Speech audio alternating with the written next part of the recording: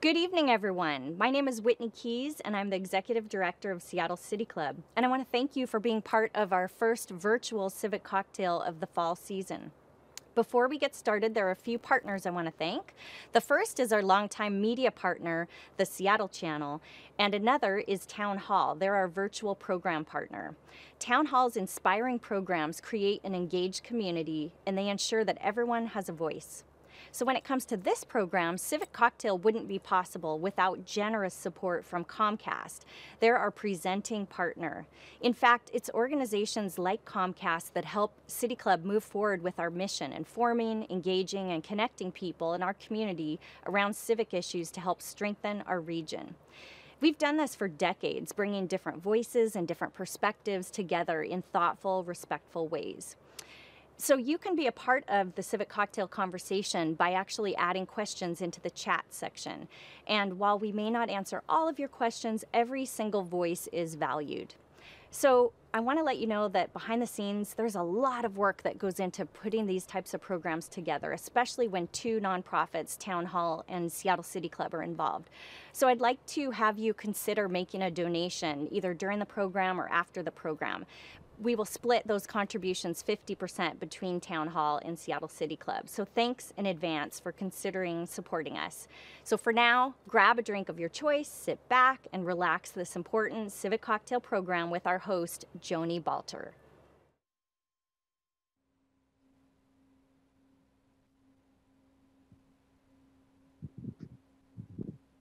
Good evening, everyone. Welcome to the fall season of Civic Cocktail.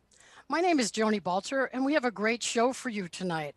Our guests this evening are Interim Seattle Police Chief Adrian Diaz, the night before he starts his new job. Thank you so much for joining us.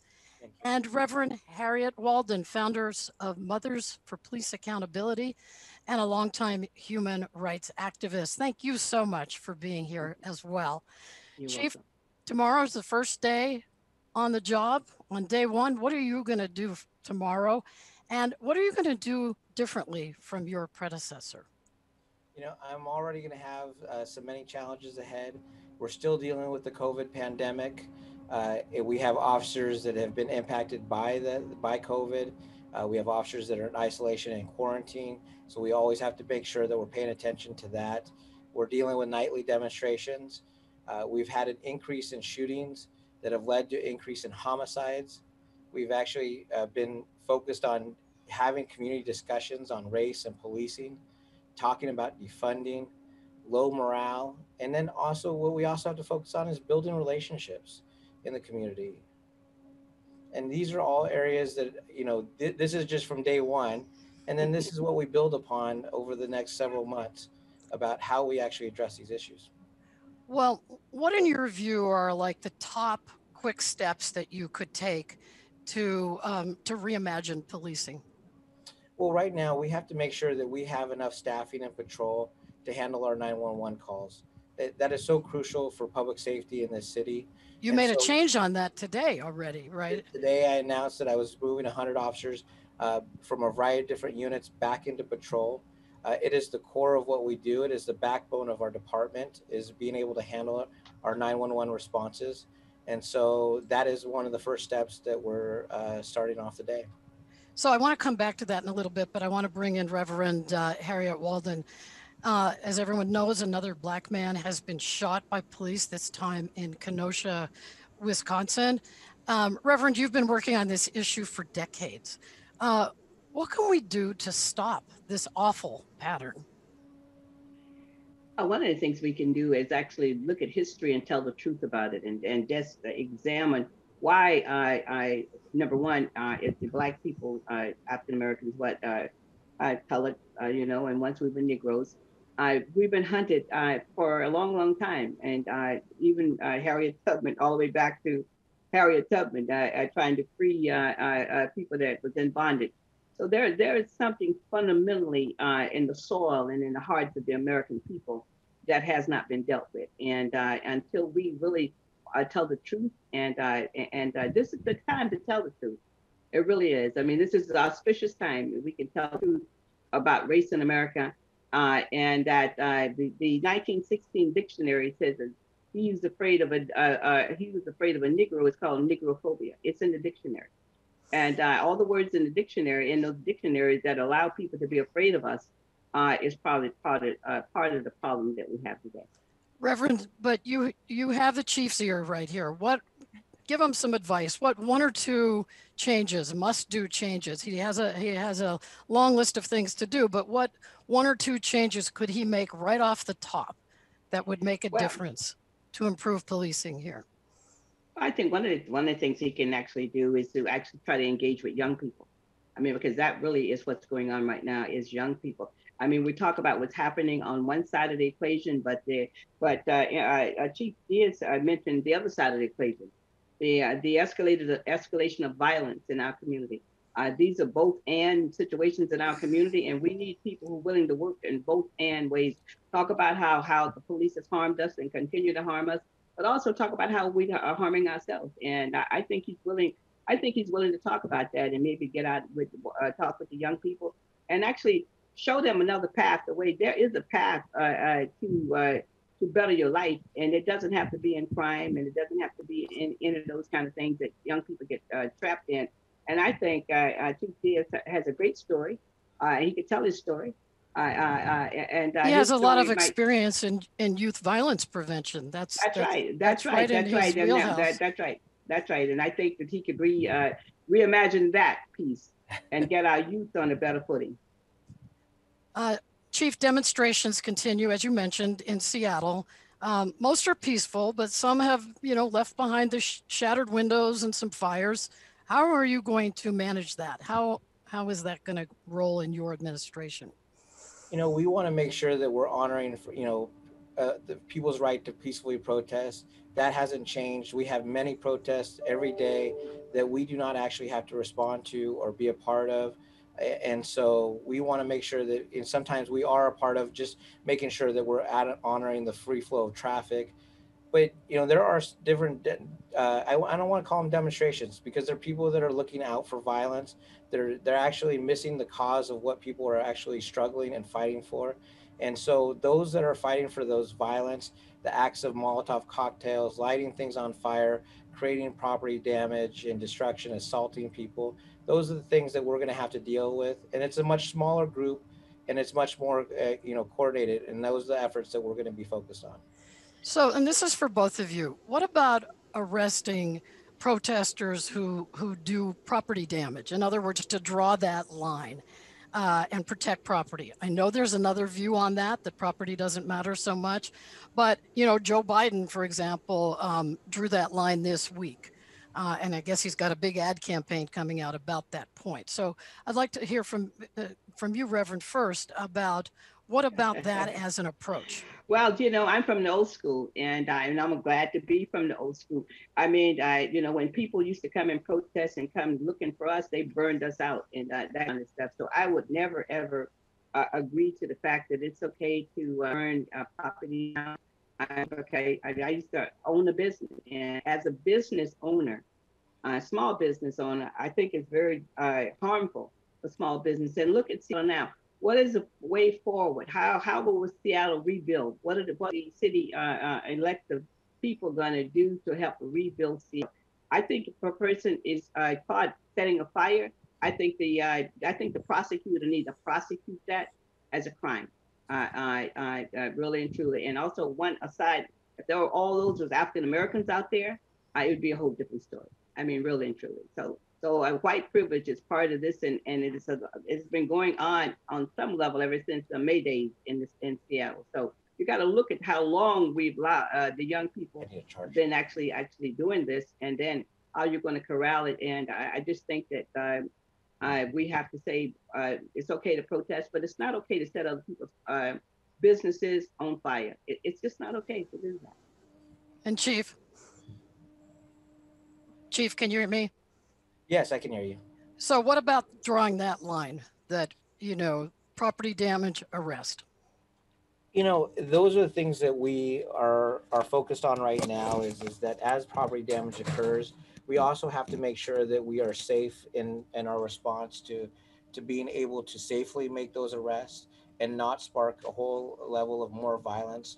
So we have to be mindful of that.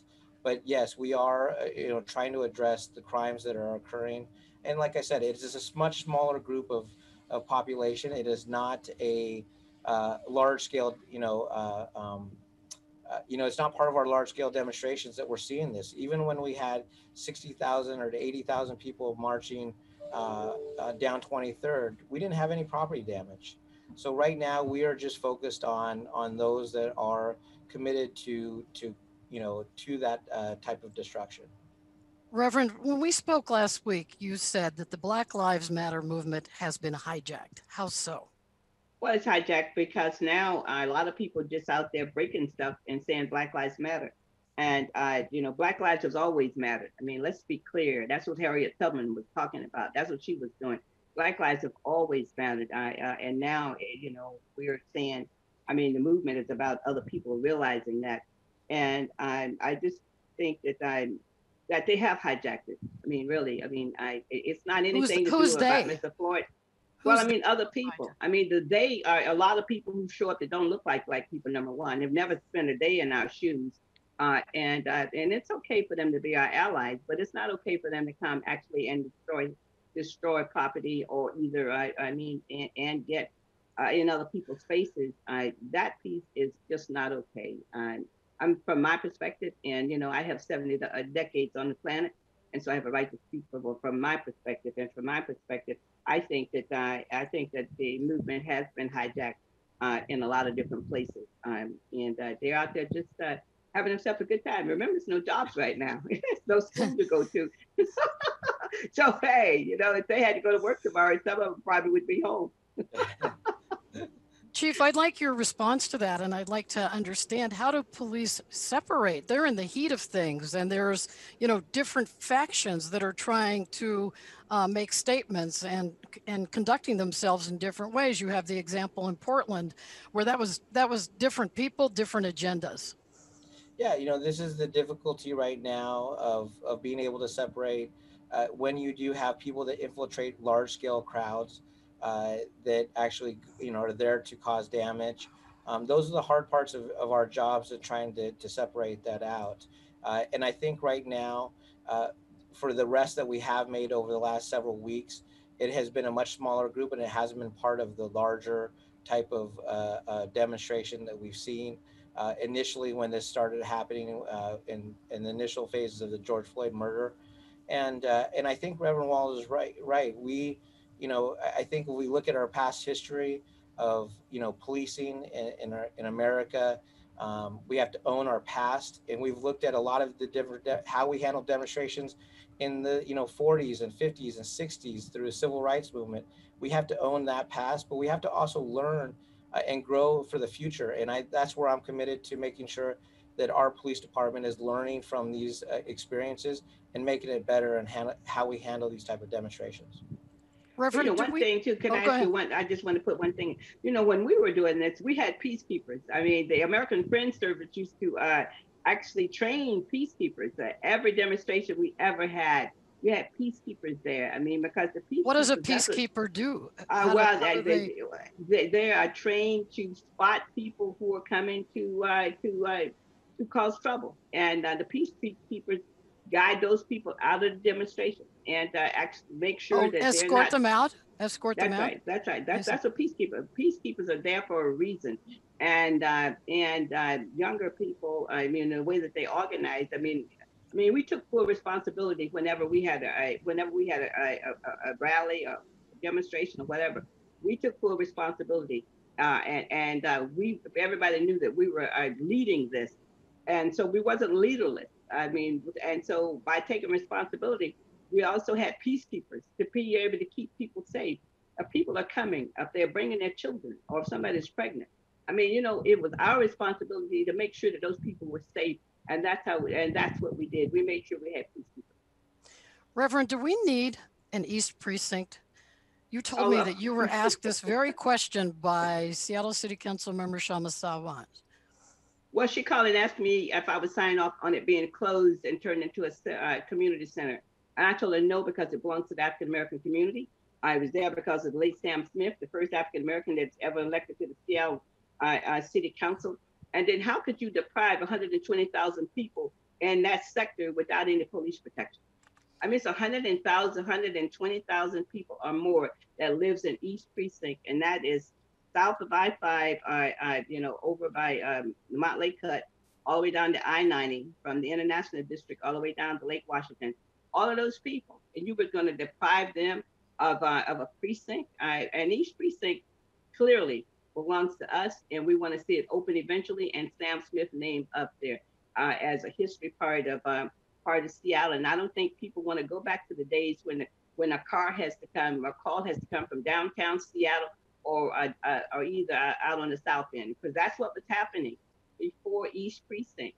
And shame on Salon to say that and the charter says it's supposed to be open, and she was an elected official wanting to deprive her district of police protection when somebody needs to call the police.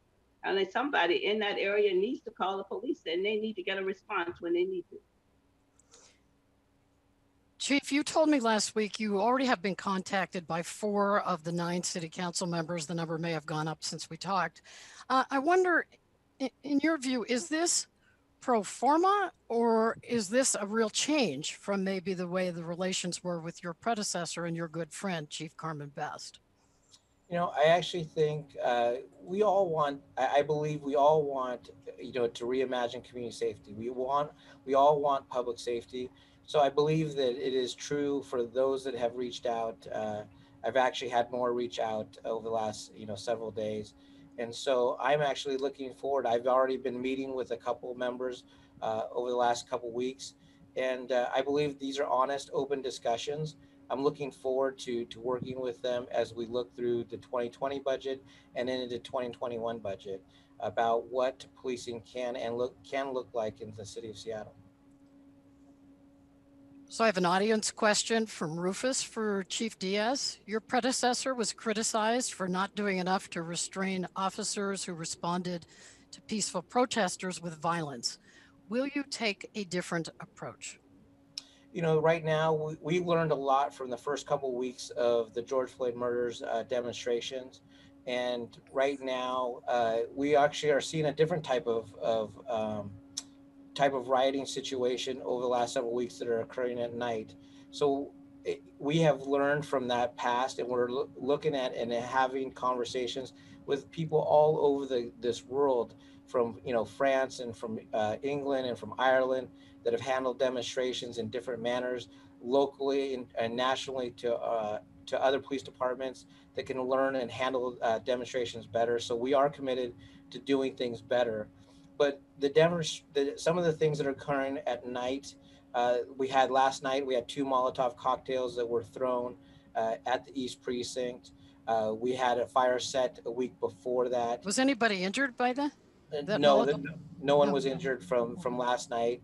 But the week before, we had the precinct set on fire as well. And so those are different responses. Those, because people are trying to light the East Precinct on fire, that isn't just about protecting the East Precinct, it's protecting that whole block.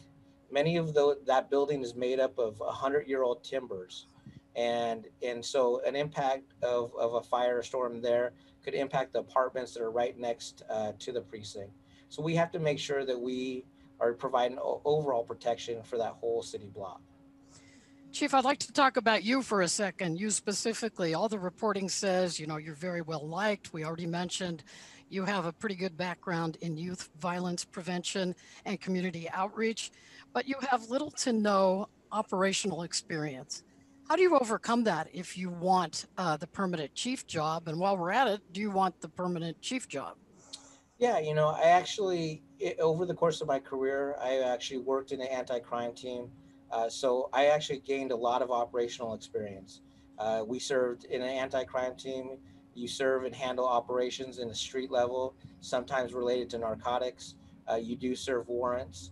And so those are areas where I've already had experience in. I was on a mountain bike for many years in downtown Seattle, handling demonstrations. So I had that operational experience. I have promoted up, and I've handled a couple of the different large-scale events in the city. So I do have some operational experience, but what you also have to realize when you're a leader that you don't always have to know everything about and every component of the job, and it's making sure that you have the right command staff in place that can fill those roles where you have weaknesses. And so, and that's what we have right now is we have a very competent command staff team that can fill those areas that I don't have as many strengths in, and you just have to know your team. And do you want the permanent job? Have you You know, decided that? yeah, so I've been asked that question a couple of times. I would say I didn't ask for this job when things were going well and quiet. I'm asking for this job and doing this job when things are the most difficult time. I kind of gave you a list of all the different challenges that we're dealing with, that I'm faced with, and I'm willing to take those on head on and willing to actually make adjustments. And it just shows you today, moving 100 officers, that has never happened in the course of our history, of our department's history. And I'm willing to make those leadership changes right away. And is that moving of the officers there, does that have something to do with overtime, or is that just how you want to see things go as you're No, running this department?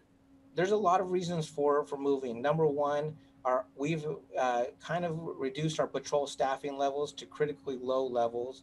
We were not even able to make minimum standards as far as having officers being able to handle just your normal 911 responses. Many times we were handling just priority calls for service. And so as we got to critically low levels, I wanted to make sure that we had enough officers to support patrol and making sure that it had adequate staffing. That's one. Number two, it actually reduces our overtime by not actually augmenting shifts. And so there are many reasons why we are having to do this, but right now operationally, it is ensuring that we are able to respond to people's calls for service. When people call 911, they don't care whether you have enough staffing or not. They're needing help. And so we have to make sure that our staffing is appropriate to ensure that they get the help that they need. Reverend Walden, the city council, at least briefly here, bought into basically a protest slogan, defund 50%.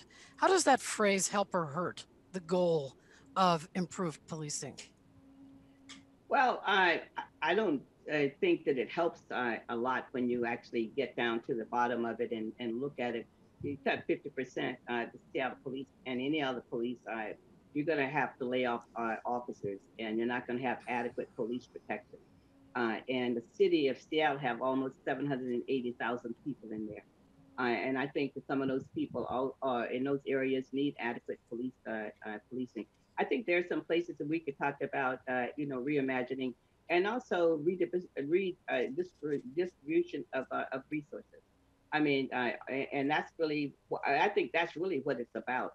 Is how do you look at shifting some of the resources and have some other agencies or other community groups up and running, but a lot of the groups is not. I mean, they're up and running, but they still have to get up to the standard to be able to take on all the work that some of the SPD is doing in a lot of areas. So I think it's a good. I think it's it's a buzzword, and everybody's reading the book out there, The End of Policing, and that's the new Bible now. And so that's every now and then you get a new buzzword, and this is really auspicious time for change in the world, and it will be changed. But my goal is for all the voices to be heard, and for us to have a clear path of being able to work together and bring all the people to the table, the right and the left, and the people in the middle. I believe they need to stand up so they can help organize this path in the middle to go forward. So yeah, we've invited our audience to participate, and we have a question from Maria for Chief Diaz. You mentioned the difference between protesters and demonstrators. What can you do to encourage the media to do the same? I think that's really a discussion for the media. But one of the things that we just have to make sure we're clearly outlining what is actually occurring in the streets. I know many of media members have been harassed, have been pushed to the point where they're not supposed to film in these groups to avoid capturing, some of the different destruction that has occurred. And many of them have reported out on that. And I think that's what we have to make sure that people are reporting the facts, and that the information that they're getting out to the public is the truth. And so that's really some of the things that I think the media will end up having to look at themselves and say, are we reporting exactly what is occurring out there? And that's what we encourage. Reverend Walden, protesters crossed a line for some people when they went sort of many nights in a row to the homes of council members this summer. What advice did you or would you give to protesters about that approach? Well, I mean, I guess it's a different time, but like I said, when people, I grew up in segregation. Let me be clear. I grew up in Jim Crow. And when people were coming to your house, they were coming to burn you out. They were actually coming to kill you or to burn you out. So that's ingrained in me. That's part of my DNA. And so I'm absolutely would be opposed to that. I mean, I think that we should, I think that people should protest and protest where they work at. But going to people's homes, to me, just brings back memories of people just being burned out. And I think it's very disrespectful. I mean, because really, we have allowed the discourse to go down, down, down, down, down, down. And at what point do we believe that we can actually come together and bring people together, and to go out to Councilmember Juarez's house and spray paint and then call people bad, all these names. Bad words. Like, wow. Beg pardon? I said there were some bad words. I happened to see some pictures of those, but yes. that doesn't get you anywhere. And I'm glad I came through when people I actually wanted to organize a different way and to have a level of decorum about them. And I think you can still do that. I mean, we don't all have to be in the gutter because leadership around the country might be that way. I mean, I think our job is always to find the middle road, to find that other path out there, and to be able to encourage people, to be able to bring them along, so that and also register to vote. I mean, if you're going to people's homes like that, I mean, I hope you're registered. I mean, I hope you can really make a big difference in November. If not, you just going to people's homes. Another audience question, this from Sarah for Chief Diaz. Who from the community are you consulting with over the budget and reform, and how did you select these representatives? Actually, we, as a city, the mayor's office, Department of Neighborhoods, our police department have actually been holding a variety of different town hall types of events. We've actually met with all of the different commissions, from Immigrant and Refugee Commission, Women's Commission, that are a part of the city, that are made up of community members. So we've actually been listening to a variety of different people. When it comes to the budget, we're actually in conversations with the city council and the mayor's office about what reimagining and re-envisioning the police department looks like. And those will be for broader discussions more throughout the community as we move forward. And I think we want to make sure that all of us are at the table, included in listening to all groups that are out there. And I've actually had meetings with some of the different demonstrations or some of the different groups that have been protesting out there over the last several weeks, and listening to their demands. And I've been willing to have those conversations with them. And on several occasions of their demands, there are areas where I've actually worked in the community, working on many of those issues. Some of it is in relation to youth violence and decertification of police officers that have been fired for wrongdoing. So there are areas that we could actually see some level of common ground, and some areas we might not see that common ground. Reverend Walden, you told me when we spoke last week, everybody needs to chill out, sort of as how to go forward. What are you trying to say? What I'm trying to say is that as fall comes and the summer of love is over and we're moving into fall, how can we actually imagine a place of Seattle being a child's place again? I mean, what can we bring to the table? What can we create going forward that Seattle will be a place for all people? And like I said, we're willing to work on that. I mean, because we know there's other voices out there. People are calling me all the time from Positive Seattle about how can they get involved, what can they do to be able to be part of that center path of walking the middle road, as Rick Williams said on Sunday, being a peaceful warrior. I mean, and we can learn a lot from the Native community on how to walk that road and that kind of stuff. So that's what I'm about. I want to build bridges. That's what mothers have done. That's why we still around. We build bridges so other people could walk across them. We're absolutely bridge builders. We stay at the table. We continue to work. I mean, through it all, we just never go home, and we're bringing up some younger people who actually like to, like to stay at the table. As my granddaughter says, "My grandma, we going to a meeting." They grew up loving to go to meetings. So They like, we're raising up some more kids that love to go to meetings, so we can be at these tables. and Chief, from you, I'd like to know what do we do to begin healing? We really have been through a tough summer. We have been through a lot of stuff. We have Republicans using Seattle as like a caricature of a city that is filled with mobs. You get these calls from people saying, "Is Seattle okay?" And so, how do we begin the healing? I think we have to be willing to be uncomfortable. We have to be able to step out of our ability to just stay with the norm and be able to listen to others with differing opinions. And I think sometimes those are the challenges because we're so comfortable listening to those that have the same viewpoints. But I think for even our police department, our officers, they have to understand the community. They have to understand the trauma that many of them have experienced.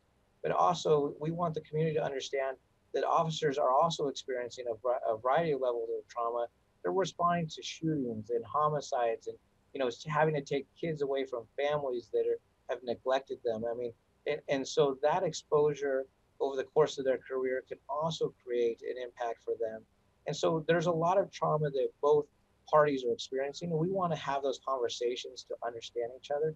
It's always about listening and being able to have tough conversations. Well, I could talk to both of you for a very long time, but I am out of time here. We have been talking with Reverend Harriet Walden. She's the founder of Mothers for Police Accountability, and Adrian Diaz, Seattle's interim police chief. Thank you both so much. We're coming back in a few minutes with Denise Juneau, Superintendent of Seattle Public Schools.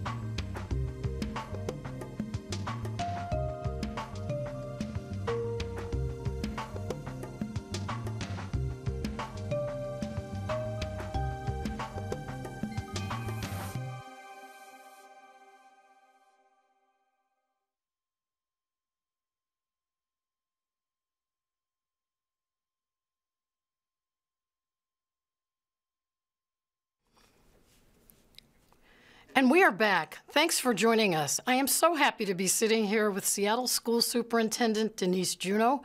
Greetings. Thank you for being here. Happy to be here. Superintendent, school starts this week, but it won't be like regular school, right? It's going to look a little different. So could you tell us what it'll be like in the early days, the first part of the month, and then after? What are we looking at? Yeah, so we are starting in a remote setting, so it's going to be unlike any year that we've ever kicked off school. Our teachers have been engaged in some professional development or training over the past few days. That will continue tomorrow.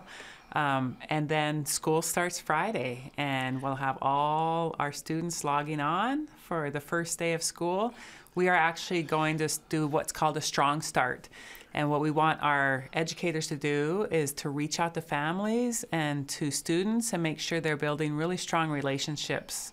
As you know, every year you get a new batch of students in front of you, and in person allows you to really build relationships. And so because we're in a different setting, our educators will be reaching out and making those relationships, making sure everybody's set up with the technology they need, making sure that we're setting everybody up for success. But there's a difference between the early days of the month and the second half. Can you tell us so parents actually know what to? Yeah, so they probably know. The first week will be the strong start, where we're just building relationships, making sure everybody's set up, making sure that they're the setup is for success, and then we'll be moving into our schedule of there will be.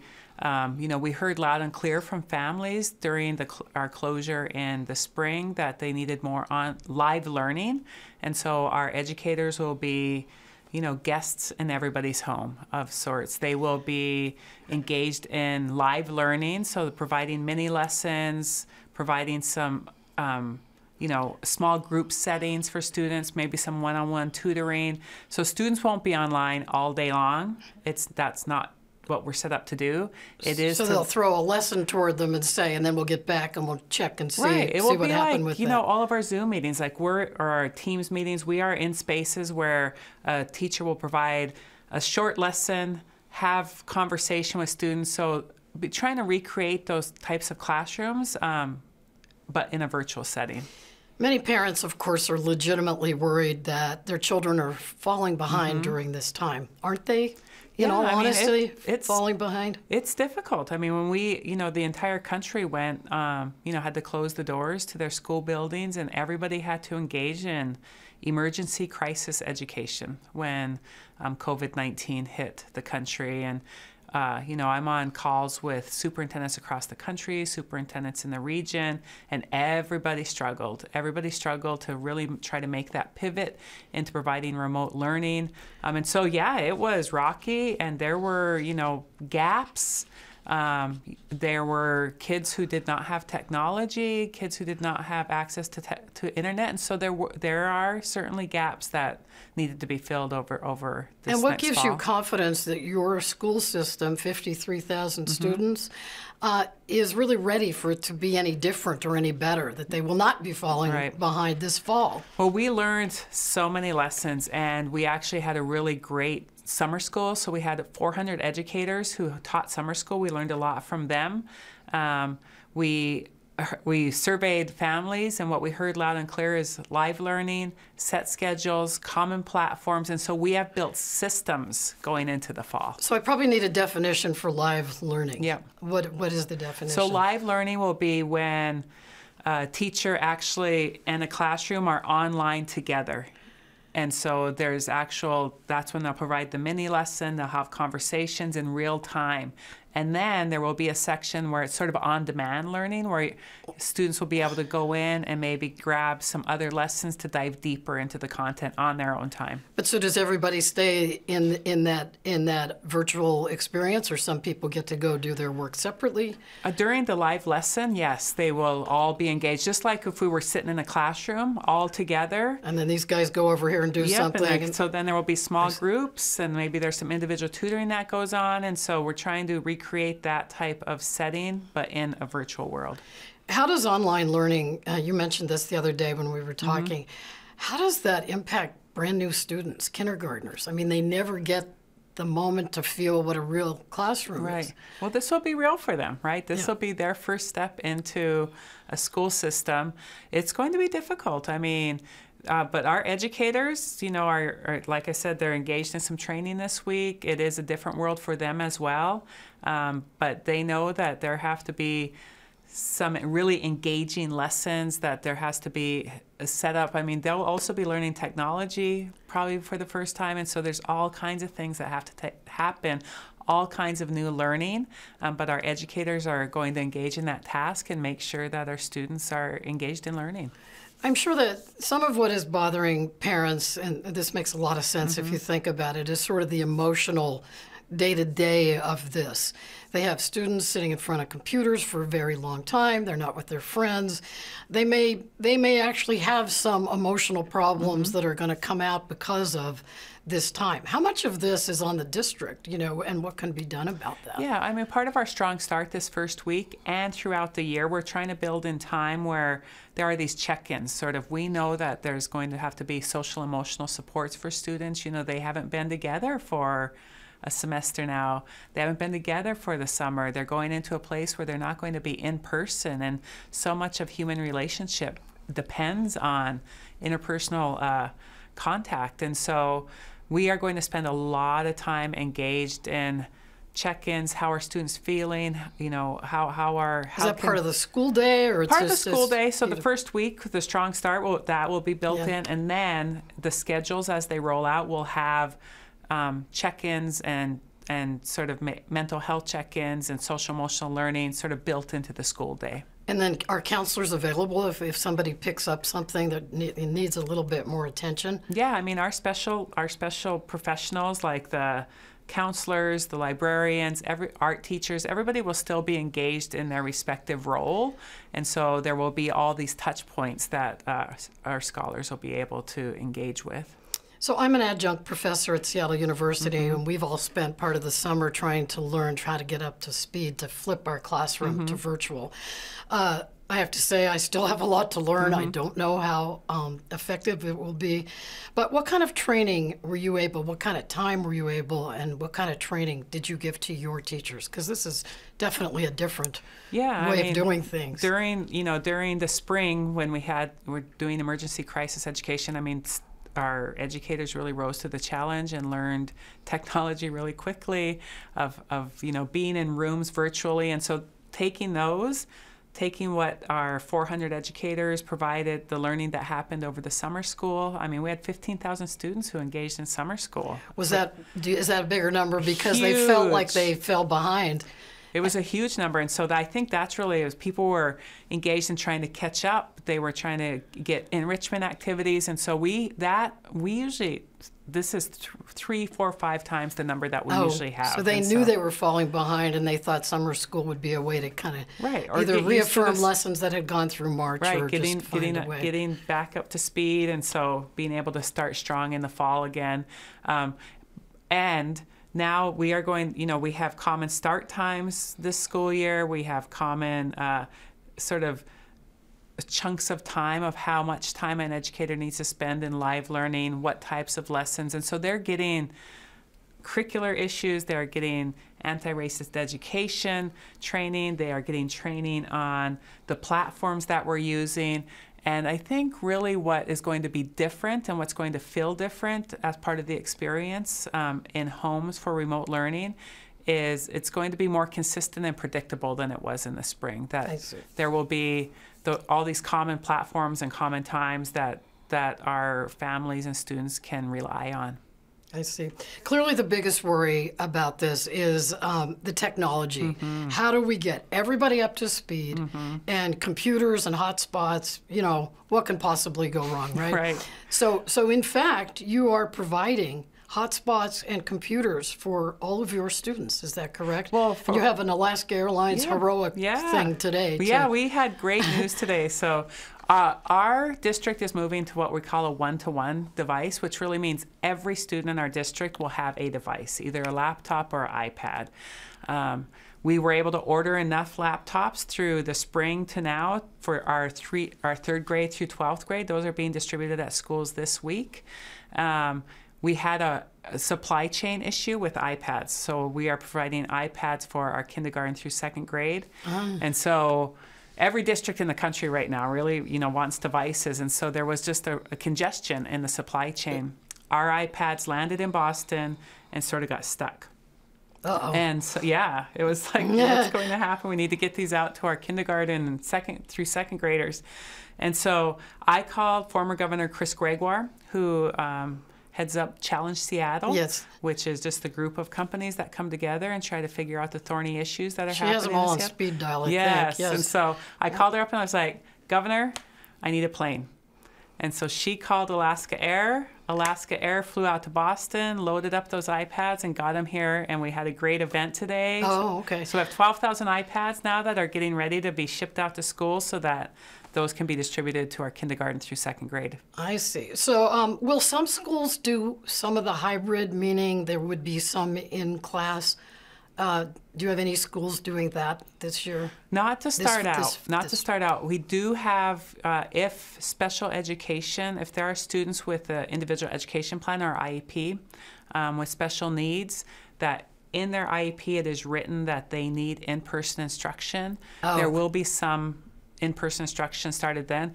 The interesting thing is our board recently passed a resolution that is going to open the doors a bit for us to be a little more innovative moving forward. And so looking at outdoor education or looking at community schools, they want us to think big about how are we going to make sure that students, particularly students of color from educational justice, are staying engaged. And if that requires some meeting in outdoor spaces, then how are we going to make that happen? So I love the idea of outdoor learning, but I'm wondering how long into the calendar year, this is Seattle, right? How long into the calendar year and where would be the venue for that? Well, and that's why, it's part of a resolution for us to work with the city, work with other community-based organizations. We have, playgrounds and we have fields that can be accessed. And so those are all the moving pieces that need to be determined.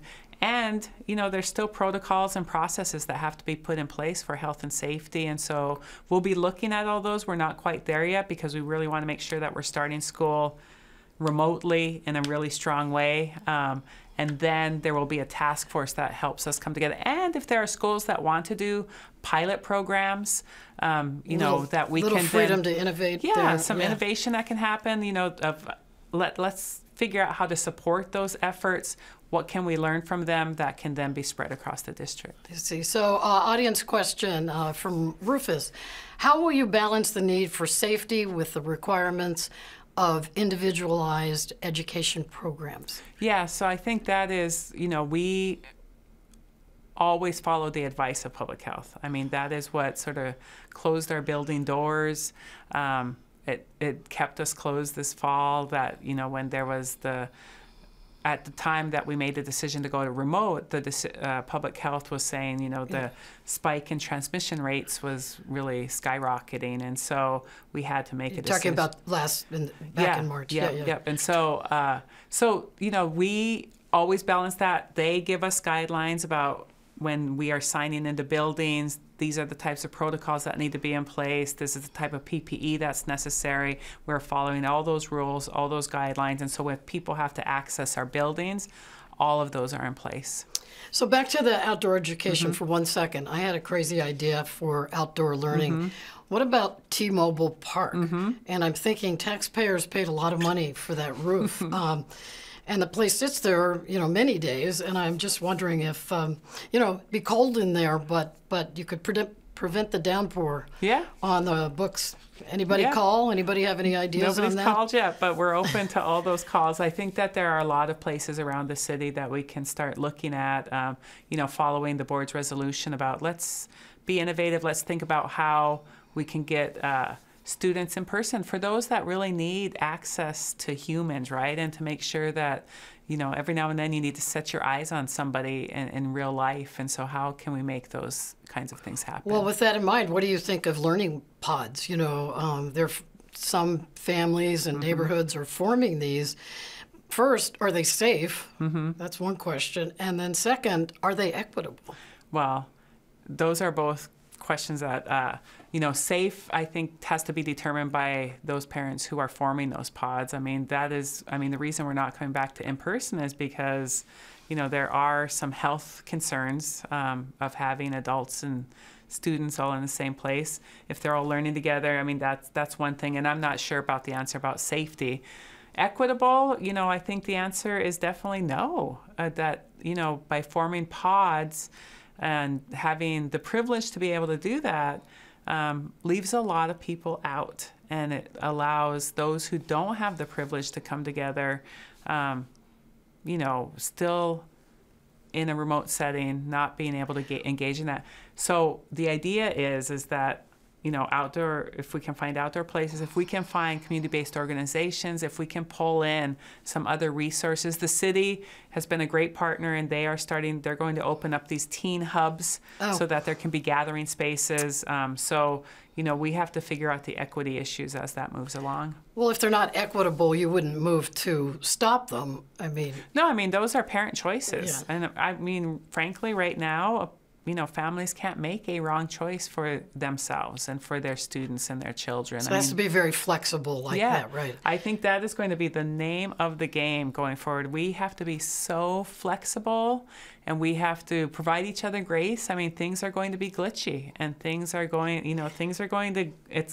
will go wrong. And, I think it's just a reminder that we're all in this together. We are willing to adjust. We're willing to change course. We can do all these things. It takes a little bit of time, but flexibility is going to be the name of the game.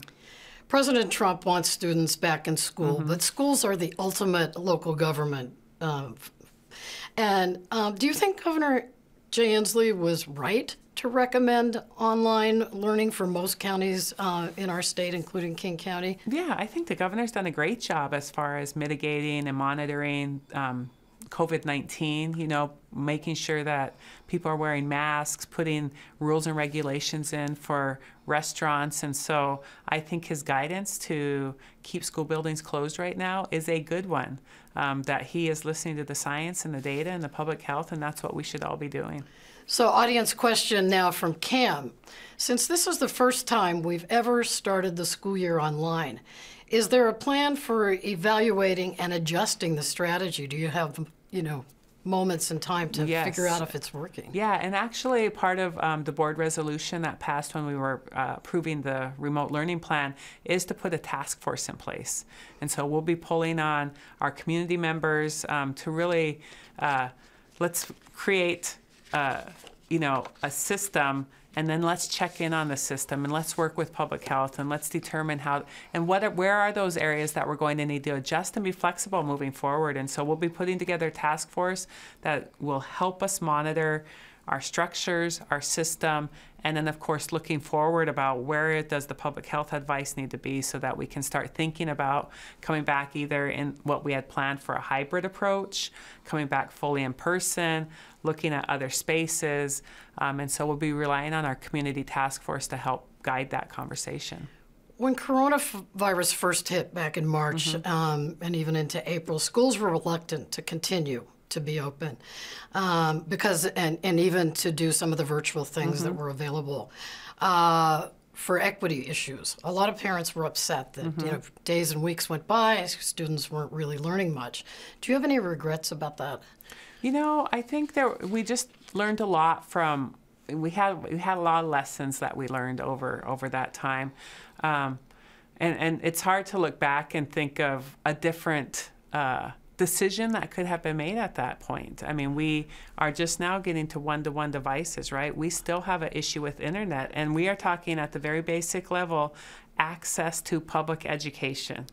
Right now means that every student has a device that works, that they have internet so that they can access education, and that they have a setup. There's just so many issues that we need to look at. And so I think still it was the right call. I think that we learned a lot of lessons. I think we are stronger now because of the lessons we learn now going forward. So how much are you working with local tech companies to provide the computers? You said you're paying for them, and Wi-Fi access. Are they helping? Oh, are they involved? Amazon in the spring stepped up and provided 8,200 Chromebooks for our elementary students who did not have a device. And did that go pretty quickly? Yeah. And so, they were gone in a couple days. And we are working with Comcast, to provide reduced or free internet for some families. There were companies, C-City, which is sort of a group of tech companies. Yeah, I read your op-ed about that. Yeah. They're going to, is it actual tech support? So if your students hooked up and doing a lesson and then something goes wrong, you can actually call this nonprofit C-City? We as a district can provide support for our staff. We can provide tech support for our students. We don't have the capacity to really fill in the gaps for family tech support. So these folks would show up at your house and start playing around with the wires, or what? They have a call. So like if there's assistance that needed, they call. But the great thing is that they also provided other language speakers who could connect with families who spoke languages other than English. And so they were phenomenal at helping families engage with the technology, making sure that they knew how to connect, making sure that they had the right software on, and they'll continue that effort going forward. So it's just super. So yes, a lot of companies Microsoft stepped up and provided some things. And so it was one interesting component that happened is, I believe it was Amazon stepped up, and we really, tried to focus in on really our vulnerable students. And so students experiencing homelessness, getting them a device and making sure they had a hotspot and access to the internet during this closure. So they stepped up and provided these wireless extenders in some of the shelters around town so that students didn't have to sit in a crowded, noisy common area, that they could actually go do their schoolwork elsewhere. And so just being really thoughtful about how everybody can pull together and support students. And I think that's really been a really great lesson and a really good outcome for our city, is everybody's pulling together and making sure that we're filling gaps as much as we can to provide our scholars a really great education. Question from the audience, from Sarah. Most IEPs were not written with the idea that specificity was needed for in-person learning. That was assumed. Mm-hmm. How will IEPs be updated urgently to make sure all children who need in-person learning have their IEPs updated? So our special education department is really engaged in that, and they know that they have to look at every single IEP in our district. So that will take a while, but they are engaged in that work right now, and so they will be looking at that, following the process of IEPs and determining, because we're in a new setting, what needs are necessary moving forward. The city announced this week that it is investing nearly $95 million from the city levy to improve programs that address race-based disparities in education and also to boost college and career readiness. How can that help us really quickly? That's their levy dollars, right? Those are the dollars that, thank you taxpayers, that they continue to provide. And those have been the work with schools that the city has been doing. And so it really is sort of an ongoing program of sorts of their direct assistance to some schools in our system. And so just expanding on the opportunities that funding has provided will continue. We are really engaged with the city around making sure that we are working really closely with particularly the schools that they provide money to, and also, like these teen hub centers, child care providers. There's just a lot of nexus between the city and our school district that we continue to build upon. When you and I spoke the other day, you highlighted the fact that Seattle Public Schools, the strategic plan, emphasizes African American teens and boys. Mm-hmm. So how does that focus translate and figure into virtual learning? Yeah, and so there are things, our strategic plan, we call it Seattle Excellence, is steeped in racial equity and really asks us to look at and dismantle the racist structures within our organization. And so Seattle Public Schools has actually been engaged in deep racial equity work for years. And again, even the training with teachers over this week has some anti-racist education training built in, culturally responsive education. When we started delivering devices out in the spring, our strategic plan calls on us to focus on students of color furthest from educational justice with an intentional focus on African American teens and boys.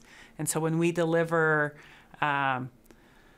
computers to the community or to our students, we make sure that our African American boys and teens are taken care of first. And so that really is the priority in all of our thinking, centering those voices, and making sure that we're engaging Black and African American families and communities. And how does that focus sort of impact, other parts of academics like grading? Yeah, and so, our top priority in our strategic plan is third grade reading. And so we have Seattle Super Readers. We have identified 13 schools in our district that have 50% of our African American male kindergarten through third grade, and so they get extra supports. We're trying to make sure that we're working really closely with those 13 schools to provide the supports that are necessary, so they build a strong literacy program, that we are providing books that are culturally relevant, that are written with Black characters, by Black authors, and really trying to make sure that we are focused in on engaging reading, on teaching literacy skills, and then providing any extra supports those schools need to get the job done. What is your position on school resource officers in schools? That came up to be just a big issue as the protests were getting rolling through the summer. It's a complicated issue for Seattle Public Schools. We had four. We had four what were called emphasis officers. We had one school resource officers in Seattle Public Schools, and so they weren't widespread. And Acting Chief Diaz or Interim Chief Diaz was one of the beginning people who helped start that program. And it started emphasis officers as a result of let's get in and provide mentoring to students. And so, it was a mixed bag. It was really hard because that is really a huge issue, I think, across the country. But speaking with the principals in those buildings who had emphasis officers, they were also doing good. Right now, the board passed a resolution. Let's take a pause, right? Yeah. Let's take a pause. Let's work with the police department. Let's make sure our values align. And let's make sure that if we're going to do this work together, how can we actually get it done so that our students continue to feel like their schools are safe places, and that everybody's working together on And I have issue. to take a pause because we are out of time. We have been catching up with Seattle School Superintendent Denise Juneau. So much more to discuss, but we are out of time. Civic Cocktail returns in October, heat of the election season. Thank you so much for joining us, and good night.